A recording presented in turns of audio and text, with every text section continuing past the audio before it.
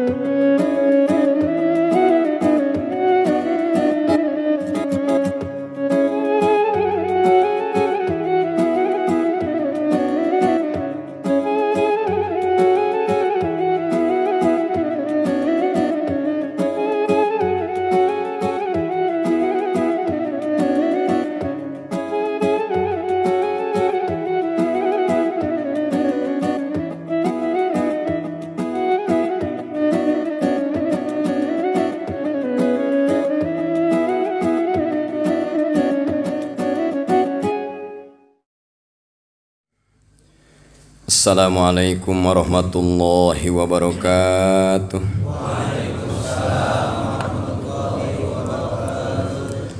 Alhamdulillahi rabbil alamin. Wassalatu wassalamu ala ashrafil anbiya'i wal mursalin Sayyidina Muhammadin khatamin nabiyyin wa ala alihi wa sahbihi ajma'in. Ashhadu an la ilaha illallah wahdahu la syarikalah al-malikul haqqul mubin wa ashhadu anna sayyidana Muhammadan abduhu wa rasuluhu shadiqul wa'dil amin. Amma ba'du ilahi anta maqsudi wa ridhaka matlubi a'tini mahabbataka wa ma'rifatak. Alhamdulillah wa syukru ala ni'amillah. Puji syukur urang sami-sami panjatkeun ka hadrah Allah Subhanahu wa taala. Salawat sinareng salam mudah-mudahan senantiasa dicurahkeun ka junjunan urang sadayana Sayyidul Anbiya'i wal Mursalin nyatana Kangjeng Nabi Muhammad sallallahu alaihi wasallam. Tipayun simkuring atas nama keluarga di dieu ngahaturkeun nuhun ka sadayana tamu undangan ti berbagai wilayah oge jamaah Majelis Taklim Al-Ikhlash, oge para kiai, para dai anu nampak hadir. Mudah-mudahan sumpingna urang, dongkapna urang ka ieu majelis taklim sehingga buahkeun rahmat sareng magfirah Allah Subhanahu wa taala. Amin. Palawargi sadayana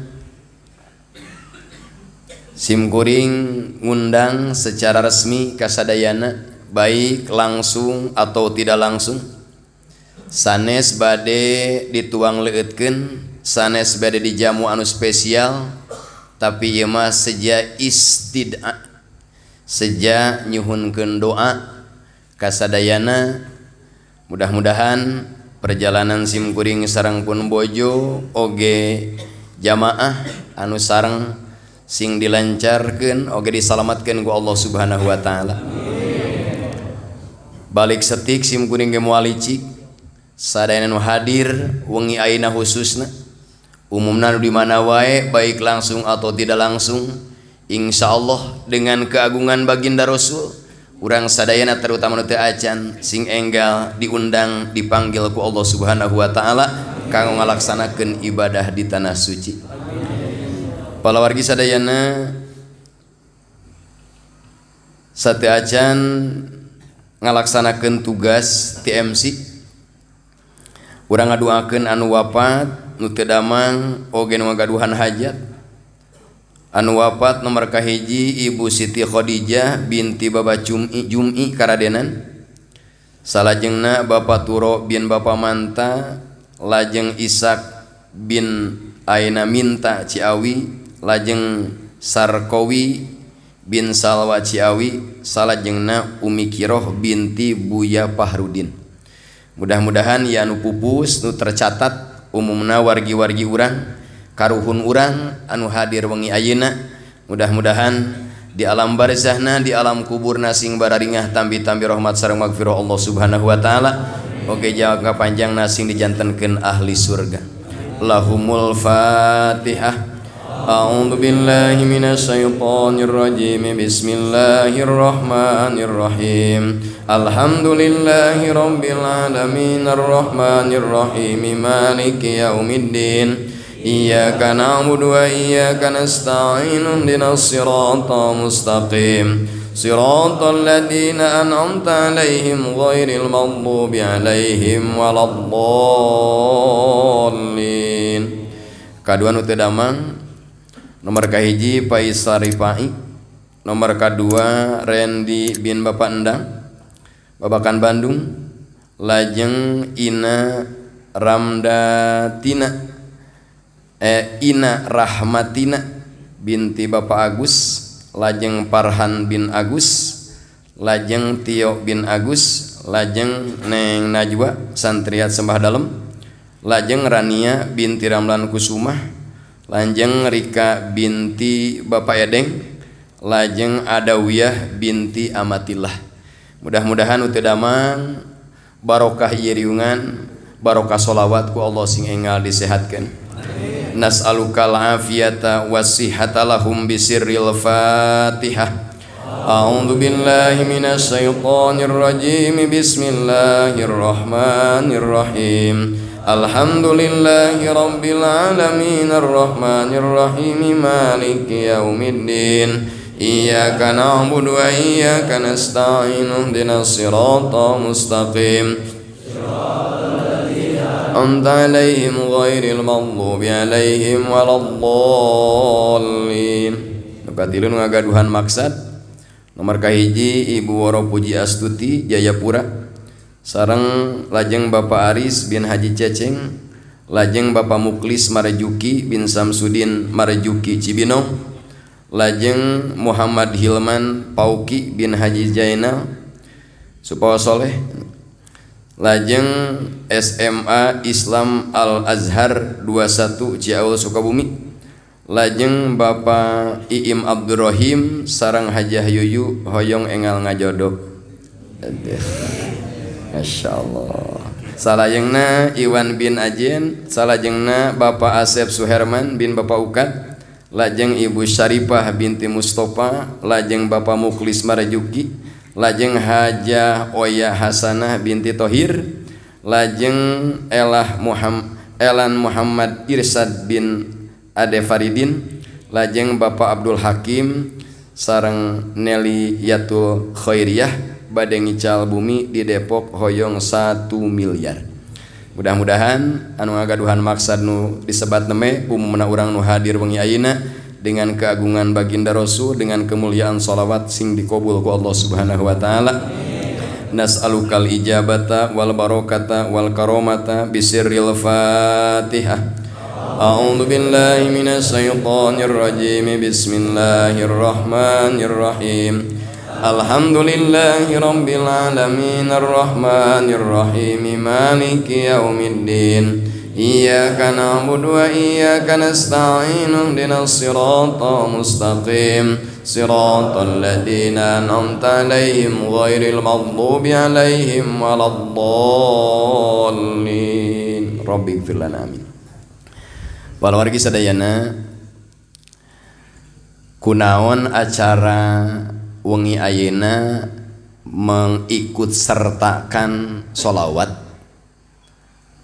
mengikut sertakan marhabah, karena teu biasa biasa nama tara make marhaba ai lain rajaban jeung naon, tapi wengi ayeuna mah ngahaja diolahragakeun heula ku marhaba supaos laparna super. Amin. Anu amin sayang daang. Kunaon simkuring mengawali dengan marhaba dengan sholawat? Dua alasan. Nomor kahiji, karena simkuring sareng jamaah bade ziarah, bade laporan kakang jeung Nabi Muhammad sallallahu alaihi wasallam, karena urang geus lami mamaca nyarioskeun jenengan Kangjeng Rasul, nyarioskeun sejarahna, kitabna, hadisna, tika geus jadi duit, jadi imah, jadi mobil, tapi laporan encan. Jadi simkuring mah kaditu sejak laporan wae kumargi tos mang tahun-tahun nyepeng sunnah Kangjeng Rasul. Biasana sholawat dipaketkeun, ayeuna merek dianterkeun langsung. Alasan kahiji. Mentak kanggo jamaah terutama teu acan, lamun hoyong engal jarah ka tanah suci, niatna lain hayang ganti kopiah. Niatna lain hayang dipanggil Pak Haji. Ieu masuk camarut pan disebut Pak Haji teh. Pawawan teu mali. Maka we Pak Haji langsung meresemen. Upami hoyong engal dipanggil ku Kangjeng Rasul baik haji atau umroh, mangka niat ti manahna singkiat hayang laporan ka Kangjeng Rasulillah sallallahu alaihi wasallam. Alasan kedua, simkuring ayeuna mengikut sertakan marhaba adalah yakin seyakin-yakinnya dina ilmu tauhid, dina ilmu akidah, kita tidak akan selamat dengan amal masing-masing kecuali dengan syafaat baginda Nabi besar Muhammad sallallahu alaihi wasallam. Saha nu bakal kenging syafaat di Kangjeng Rasul? Saha nu bakal dibela ku Kangjeng Rasul? Saha anu bakal diangkat tina siksa ku Kangjeng Rasul? Teu aya sanes umatna nu satia mengikuti ajaran-ajaran jeung sunnah-sunnah Kangjeng Nabi Muhammad sallallahu alaihi wasallam. Simkuring yakin nu hadir wengi ayeuna tanpa kecuali kabeh adalah pengikut sunnah Kangjeng Rasulullah sallallahu alaihi wasallam. Optimis tanamkeun bahwa ketika orang meninggal dunia, dari mulai dicabut nyawa, alam kubur sampai mizan, sampai sirat, sampai masuk surga dengan syafaat beliau. Amin. Pertarosanana aya sabaraha hiji syafaat Kangjeng Rasul? Wan. Tong hes. Hese ya teh ngaji teh. Aya sabaraha syafaat Kangjeng Rasul? Teu bisa ngajawabannya. Gitu. Lain teu bisa aja memang teu nyaho. Ka Apih Dedi, calon kepala desa Karangtengah. Amin. Tuh kan, arek nyalon mah datang deui.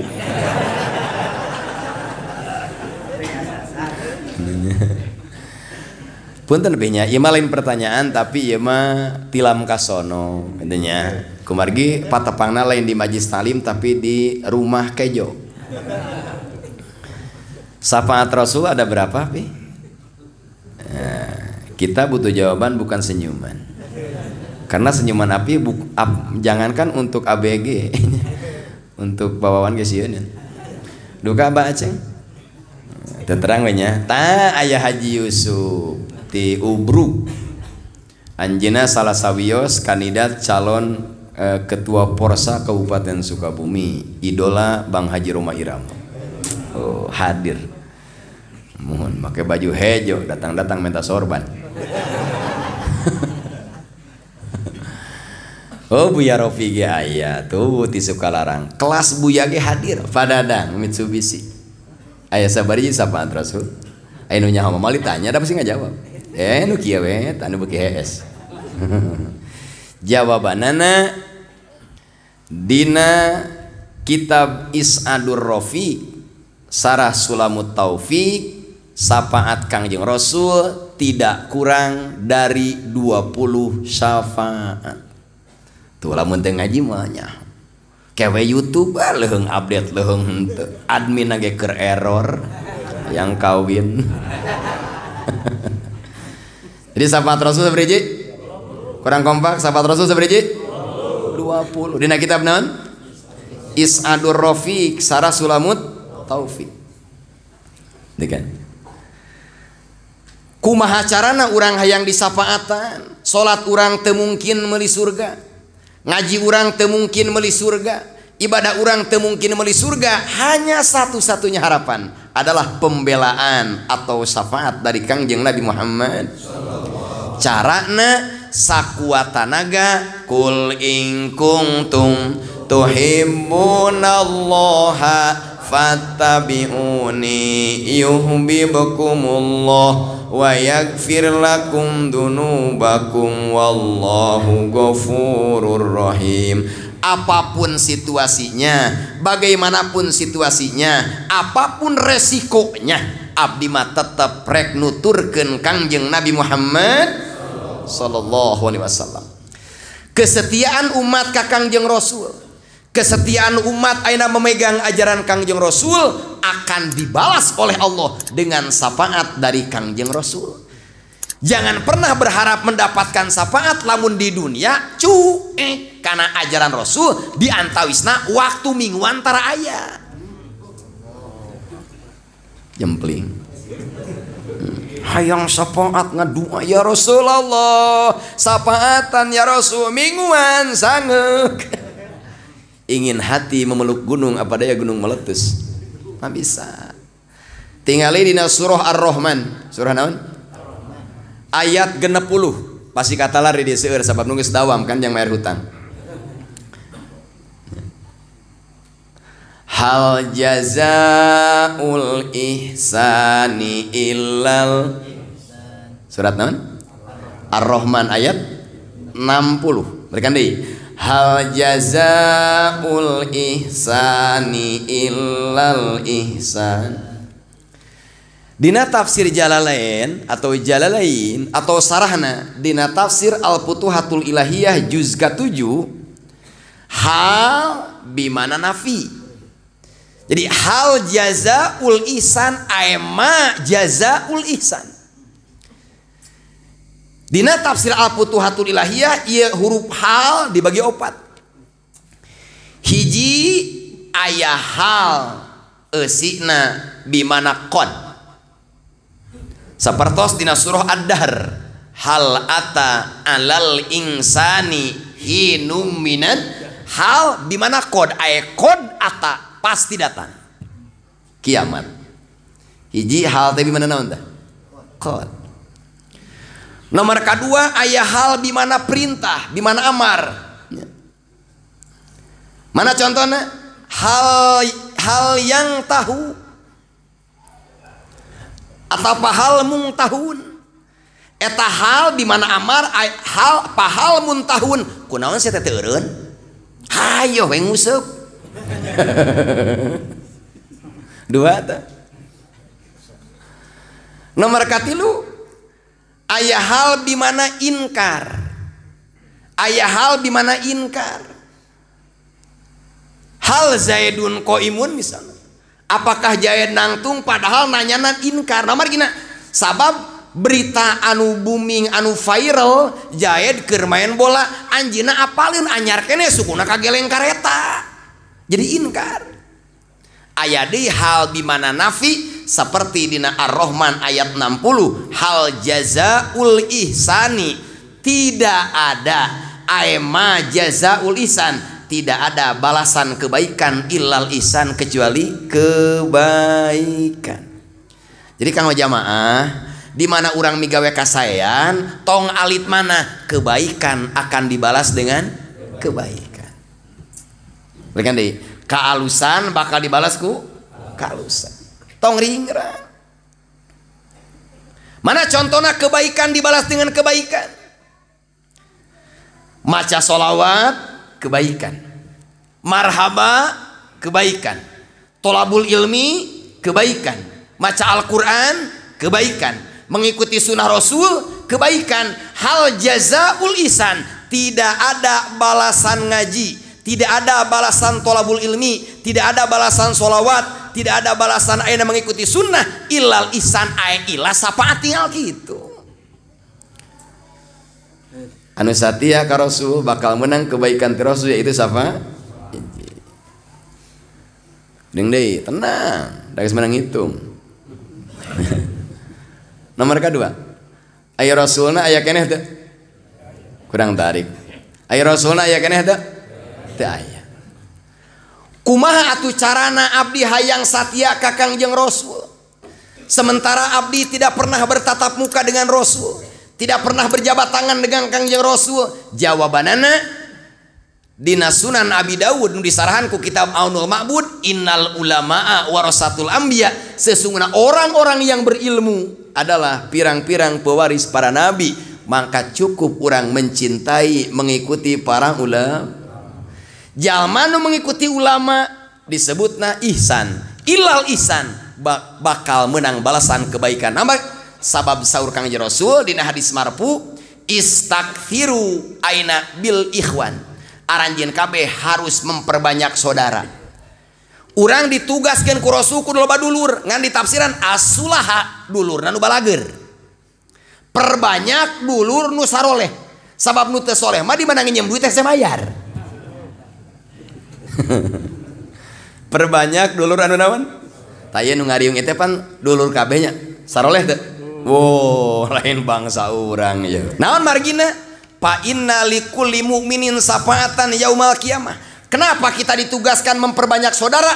Karena setiap orang mukmin akan memberikan syafaat di hari kiamat. Ayeuna contohna deh. Pawawan duduluran jeung use dina pengajian, sing yakin satu sama lain bakal saling syafaatan setelah dibuka syafaat oleh baginda Nabi besar Muhammad. Adi can dibuka mah tong pangkat urang ecek-ecek, Nabi baheula teu bisaeun. Nabi Adam angkat tangan, Nabi Nuh angkat tangan, Nabi Musa, Nabi Ibrahim, Nabi Isa angkat tangan, teu bisa nyapatan umatna. Kenapa? Karena nabi-nabi sebelum Nabi Muhammad pernah nabrak jeung pernah ditabrak. Nabi Muhammad mah bersih ori, teu pernah nabrak, teu pernah ditabrak, diciduhan gelin ngalawan seuri. Di babetan kurang toib getihan oge lain ngadua teu ecrek tapi ngadua Allahumma hdi qaumi fa innahum la ya'lamun. Ya Allah pasihan hidayah da urang toib teh bodoh, urang mah lain panu ngagorengkeun sikat. Kitu kan urang mah nu koret dibales naon?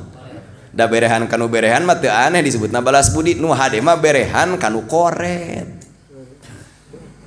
Mah nuju olah naon biasa keur ngasakan daging sapi beres si itu entong kamari keur lebaran teu mere kue tuh ilikan teu anggeus-anggeus di akhirat lain kitu nu koret teh berean tuluy.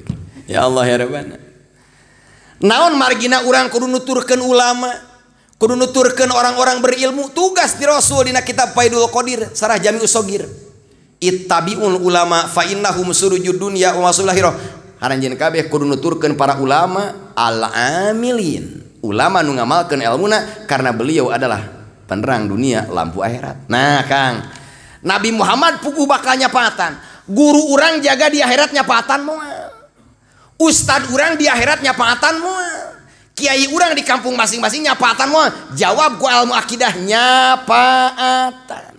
Nu teu boga guru siap-siap sapata ti saha. Allah ngadauh ka para kiai di akhirat.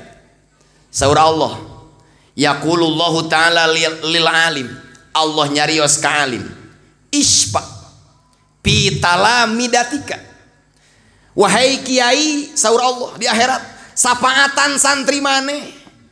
Wahai kiai, sapaatan jamaah maneh. Wahai kiai, sapaatan murid-murid maneh. Itu tugas di Allah. Gusti pan seueur teuing walau balagot ada dan nujum, walaupun santrimu jamaahmu banyaknya bagaikan hitungan bintang di langit.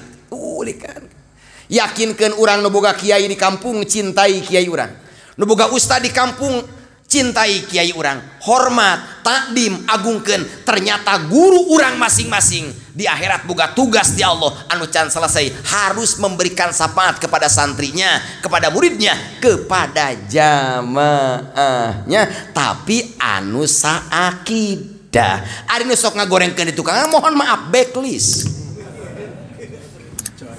dicoret harupun aa pangerasa tukangan wah guru goblok mohon maafnya Anda tidak termasuk orang yang akan disafaatan gitu kan. Jadi para kiai teh para guru masing-masingnya kabeh boga mandat ya Allah. Ternyata ketika kiai mau tugasnya belum selesai anjeunna boga tugas sih jadi kudu nyapaatan santri. Buka dina kitab Isadur Rafiq halaman 38.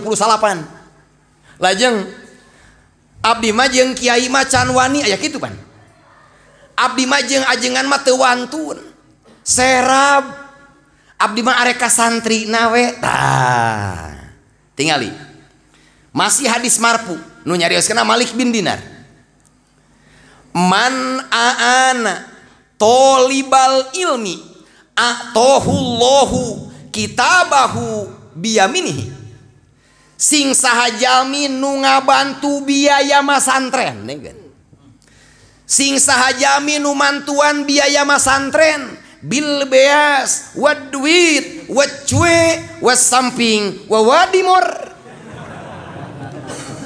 Mangka siap-siap di hari kiamat orang tersebut akan menerima buku amal dari kanan disebut ashabul yamin. Amin. Bantu. Yang santri bade ka mana? Bade angkat ka kobong. Teu gaduh naon? Teu gaduh kitab. Antosan ku bapa dipanglasarkeun. Zaman nu mangbalikeun kitab ka santri, siap-siap geura maot. Karena Anda akan menerima buku amal di belah kanan alias calon surga. Amin. Oh, gagal. Abdi mah mereka santri macan tiasa. Abdi mah meklan santri can tiasa, mantuan biasa can tiasa. Abdi mah tibang boga cinta ka santri. Tinggal hadisna. Waman ahabba tolibal ilmi pakod ahabbal ambiya. Waman ahabbal ambiya kana ma'ahum.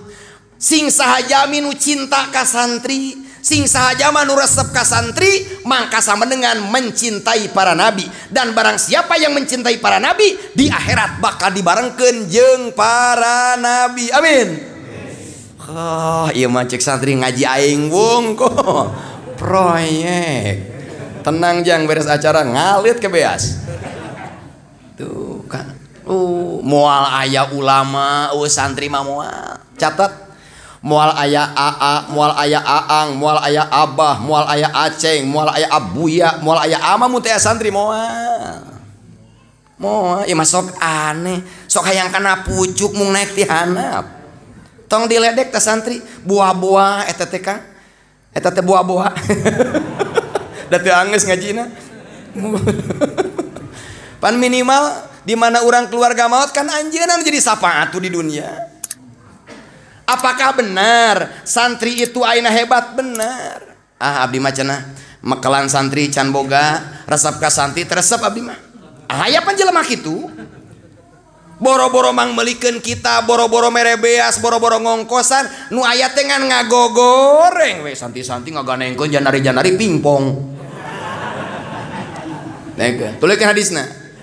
Waman abgodo tolibal ilmi pakod abgodol ambiya. Waman abgodol ambiya sing saha jalma anu benci ka santri, sing saha jalma anu ijid ka santri sama dengan ijid ka para nabi. Sing saha jalma anu ijid ka para nabi mangka pajazauhu jahannam, siap-siap jahannam.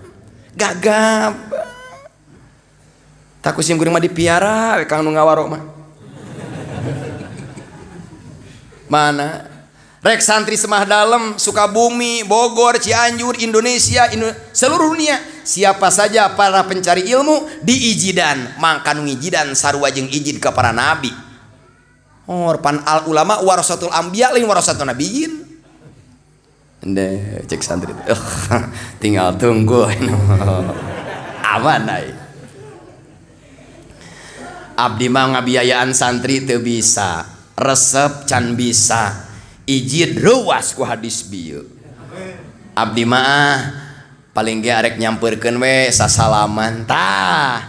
Waman sopaha tolibal ilmi, sing sahaja mah nu sok sasalaman jeung santri, sing sahaja mah nu sok sasalaman jeung santri, siap-siap eta jalma jasadna bakal dibebaskeun tina seuneu neraka. Asongkeun dengan nama apa? Jadi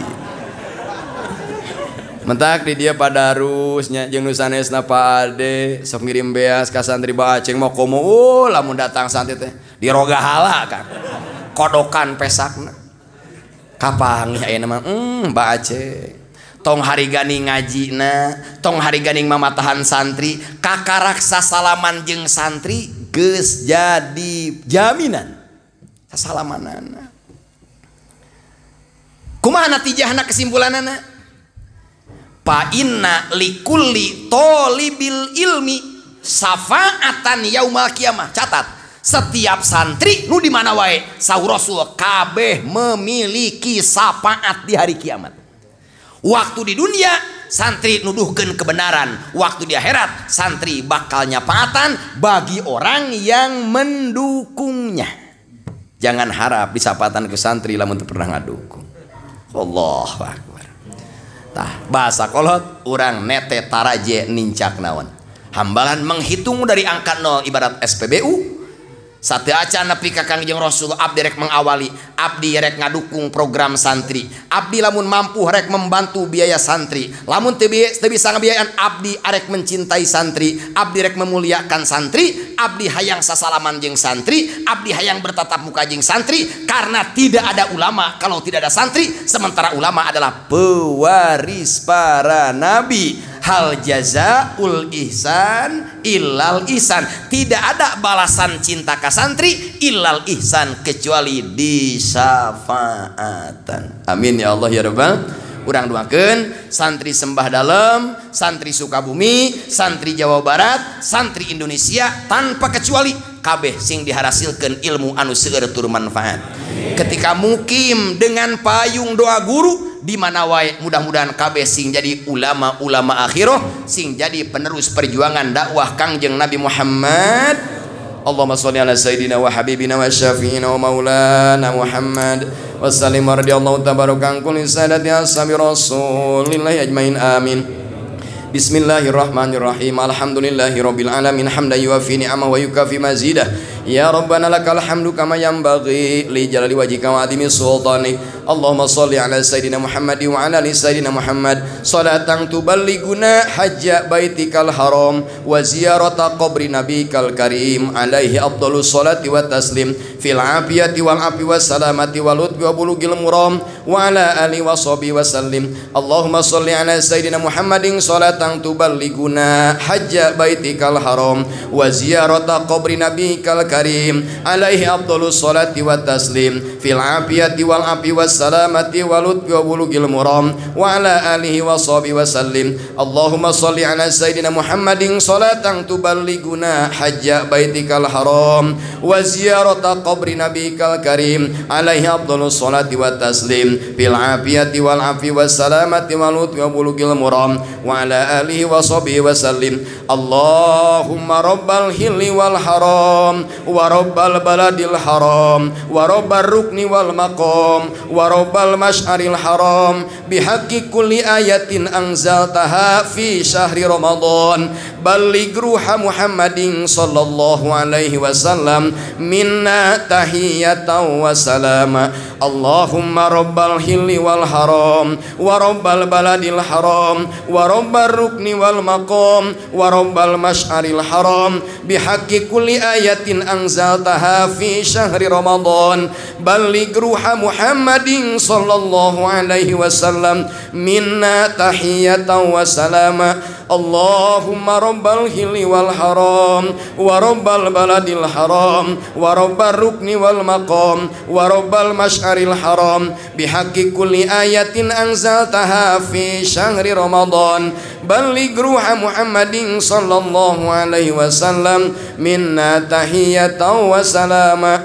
Allahumma balligh muradana wa hassil maqasidana wa yassir umurana wa qdi hawaijana innaka ala kulli syai'in qadir. Allahumma yassir lana rizqan wasi'an halalan thayyiban katsira li zadil ibadati wal ziyarati ilal makkati wal madinah. Allahumma ij'al auladana wa dzurriyyatana wa talamidana min ibadikal muttaqina wa ahli ta'atikal muhibbin. Allahumma ij'al auladana wa dzurriyyatana wa talamidana minal ulama'il amilin. Allahumma sallimna wal muslimin wa afina wal muslimin warhamna wal muslimin wa qina wa iyyahum syarra masaibid dunya waddin.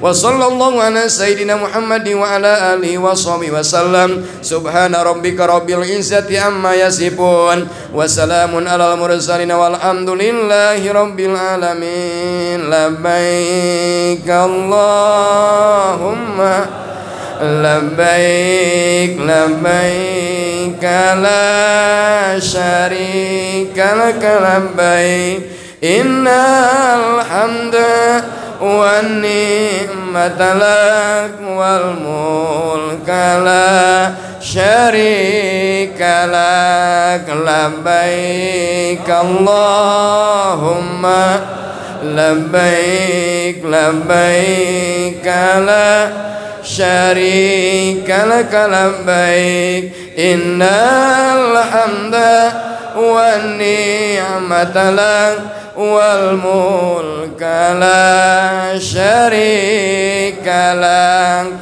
Labbaik Allahumma labbaik labbaik la syarika lak labbaik innal hamda wan ni'mata lak wal mulka la syarika lak. Labbaik Allahumma labbaik labbaik la syarika lak labbaik innal hamda wan ni'mata lak wal mulka la syarika lak. Labbaik Allahumma labbaik labbaik la syarika lak labbaik innal hamda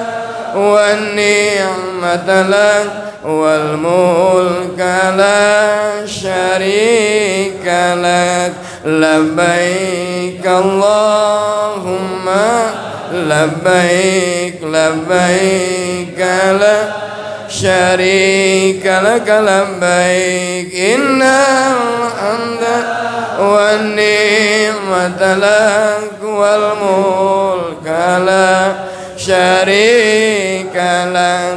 Labbaik Allahumma labbaik labbaik la syarika lak labbaik innal hamda wan ni'mata lak wal mulka la syarika lak. Labbaik Allahumma labbaik labbaik la syarika lak labbaik innal hamda wan ni'mata lak wal mulka la syarika lak. Mudah-mudahan Allah Subhanahu wa taala ka urang sadayana sate acan ayeuna sepuh sate acan ngantunkeun alam dunia urang sing ningali pasihan nasib anu sampurna kanggo ngalaksanakeun ibadah haji sareng umroh.